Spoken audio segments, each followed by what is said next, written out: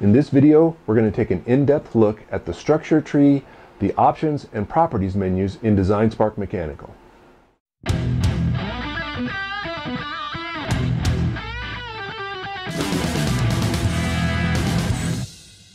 In our last video, we finished modeling this PVC coupler. It is a nice, simple design for us to start with for explaining the structure tree, so let's start there. So in the upper section we see the structure tree, and there's a little triangle at the very top, and what that gives you is the ability to collapse and expand any of the components that are underneath that. So we'll see that over and over again. So simply by clicking on it, you can see that it expands or collapses the structure tree. The next feature is the little checkboxes, and you can see if we click on those, it actually hides or shows the components as we select or deselect them. Now that we have changed something in the design by turning it off, you'll notice that a little asterisk appeared beside the name, and also if you go down to the bottom tab, a little asterisk showed up beside the name in the tab as well. So what this is showing you is that there are unsaved changes made to this design. So we need to keep that in mind anytime that you're working in a design. If you have a little asterisk there, that means that there's something that you've changed and it hasn't been saved yet. So let's turn this back on, and as you see, this is a very simple design. There's only one solid under the component. So let's go ahead and start ourselves a new design.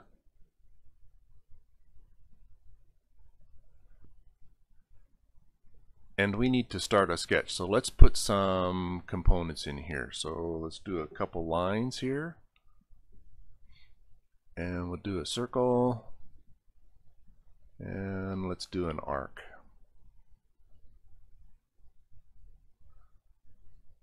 Now as you see over in the structure tree, it added a little folder here, but it doesn't show any of the components, but it has that little drop down feature. So if we expand that, then we can see each of the components that are in our sketch.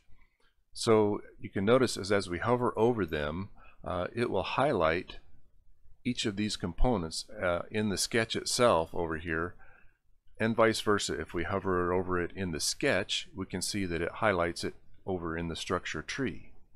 So this is an alternate way as you're working in your sketches to actually click on and select items in your design to edit or manipulate. And along with any of the others, you know, the shift will allow you to select them all as you go down through, or escape to get away from them. Or if I do a control, I can select them one at a time and turn them on and off with the control and click feature, right? Now, as we've talked about before, once you go from the sketch mode into the 3D mode, any enclosed loops will then become a surface, and you'll see that reflected here now in the structure tree, is that now that we've gone into the 3D mode, it now has created a surface. So again, we can select the components from the structure tree or in the design itself. So if we click on the surface, then it selects that surface, and let's go ahead and pull this into a component here real quick. Now that that has made a 3D shape, that makes it into a solid, and you see that that is reflected in our structure tree again. So now it changed that surface into a solid shape. And once again, we can tell it to hide or show different components in our design by clicking on the little boxes to show or hide components. So let's turn everything back on here. The next item I want to introduce is components. So just like when you're working with files and folders, you need to select the placement of where you want to put a new file. Well, the same thing goes for adding components. So if we select the Design tab, the heading clear up at the top, and we right click, we get the drop down menu, and you can see there's a new component. By adding that in, that just added a new component into our design.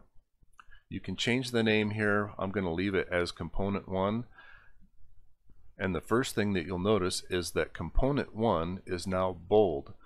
this is how it indicates which component is active, meaning which one you are making changes to. So now that component 1 is highlighted, I can go back and start a new sketch, and we can add some new components to this. Do a line.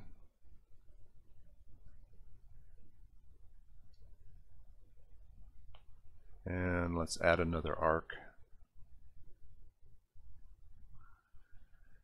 And then once we go to our 3D mode again, we'll see that now component 1 has surface and has curves, and if we do the drop down there, once again we can select each of these individual items, and anything that we put in after this component 1 was highlighted is now added to that component.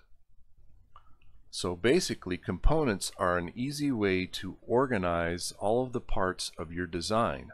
So once I have items in one component, I can turn everything in that component on or off by making it visible, collapsing it, expanding it. Everything works in that one component. For organizational purposes, you can also change where components live in your design. So for instance, let's say I want these two lines right here to actually be not in the overall design, but I want to shift them to the new component 1. You can select them and can drag and drop them into a new component, so then it changes which component those items are in.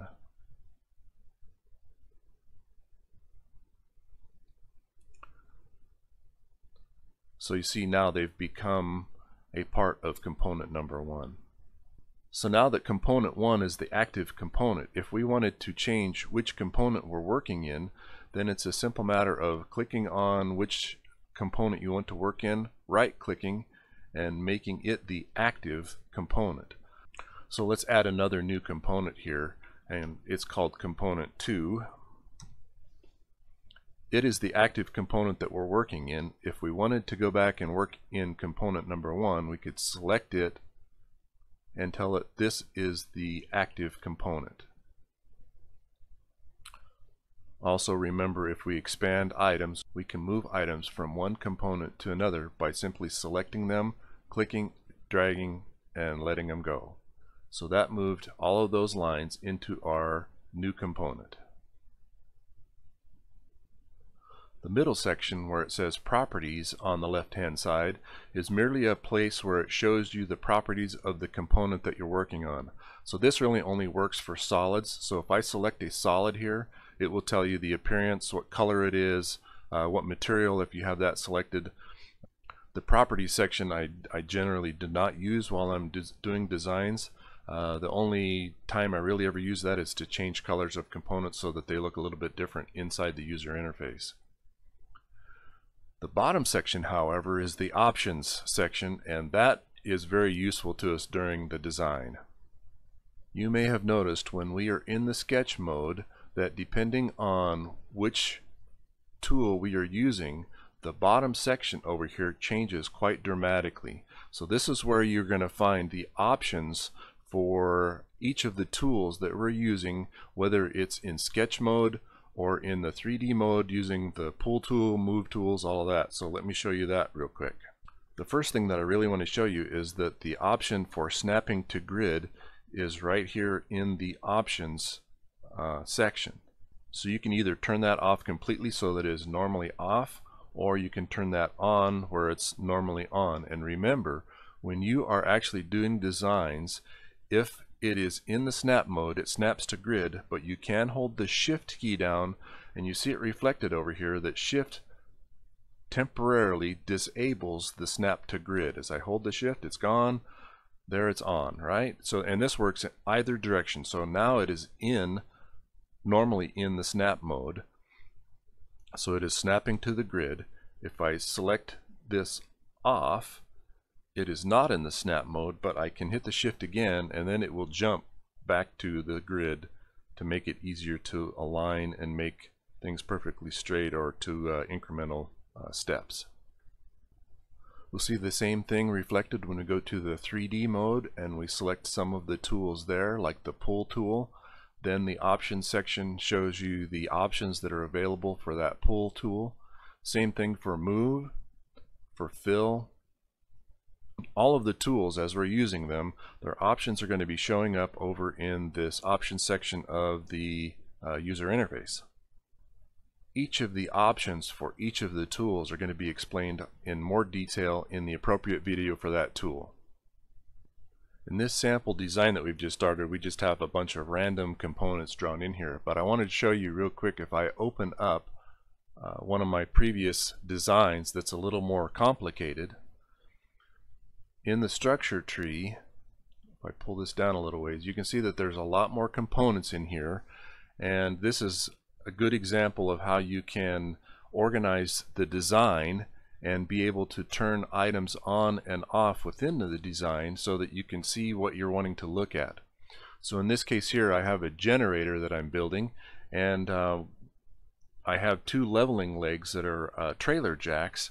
One of them I have the clearance for the handle drawn in, and the other one I have it off. And that was just a simple matter of, in my leveling system, I can expand it.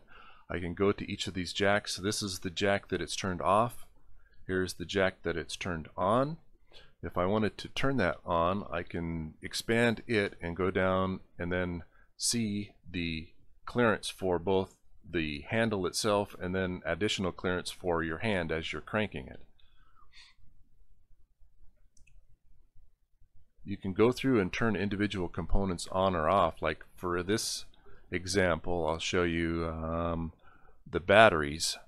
I had an optional location that I was considering trying to place the batteries in this design, and I decided that would be a little too cumbersome to try and put the batteries in that location, but I didn't want to discount it altogether, so I just made another copy of the batteries, put them in, made a bracket, and decided that this other location was better.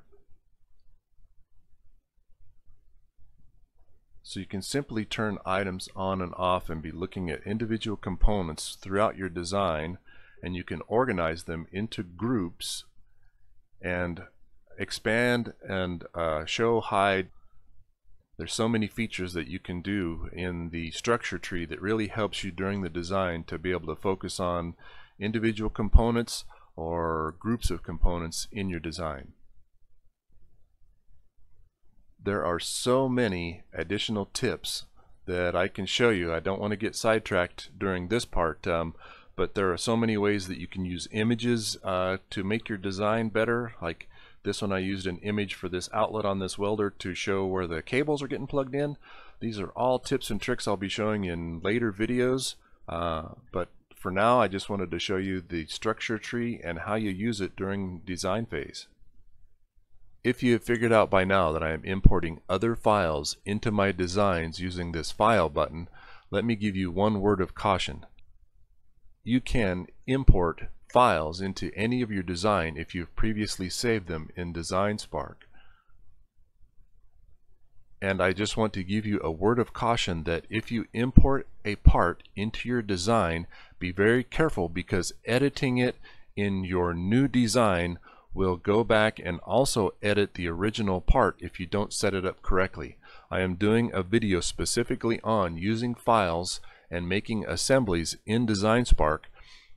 I just wanted to give you a word of advice that be very careful on editing parts once you have them changed in your design. So there's our introduction to the structure tree, the properties, and the options sections of the user interface. So hopefully you can see these are very powerful tools that we will be using during modeling our parts in DesignSpark Mechanical. If you like the video, please give it a thumbs up, subscribe to the channel, and ring the bell so that you're updated with all of my future videos.